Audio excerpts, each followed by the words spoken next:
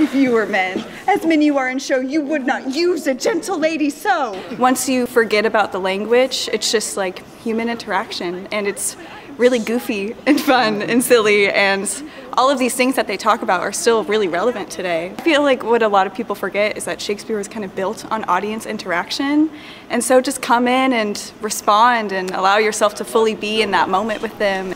And then we can have another person here. In the spring of 2007, when we opened up this space here in the Main Stage Theater, the first show we did was Midsummer Night's Dream. And so since we were coming back, we felt that it was a good way to come back again.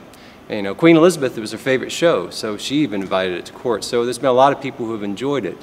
But the question is, coming out of this pandemic, what does it mean now?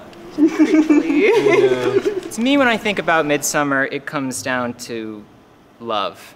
And that's, to me, what a big part of the show is about. So I think if people can take away appreciating love, who loves them. We're really putting our own personalities into these characters and making them more people that would exist. I'm pretty spunky once people get to know me, and I think that really comes through in Hermia, because she's a tough girl. She's not one that'll just like sit on her laurels and wait for people to figure things out. She'll figure it out herself and try to push you along in the right path too. If you were civil and knew courtesy, you would not do me thus much injury. I think there's something that everybody can enjoy instead of just coming in and kind of having that prep and saying, oh, Shakespeare, we'll do all the work for you. You can just sit back and have fun.